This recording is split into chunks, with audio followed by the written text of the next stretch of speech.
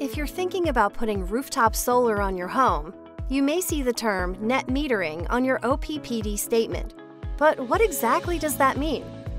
Solar panels begin producing electricity as soon as the sun rises, but as the sun sets, production slows to an eventual stop.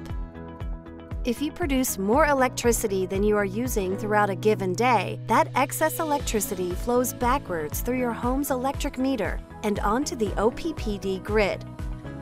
If you produced more energy than you used during the billing period, that excess energy gets converted to dollars based on the net metering rate and credited to your billing statement.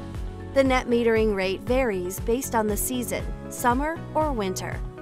If there is still a credit on your account at the end of the year, OPPD will send you a check for that remaining amount, and you start the process all over again on January 1. It's that easy and that rewarding.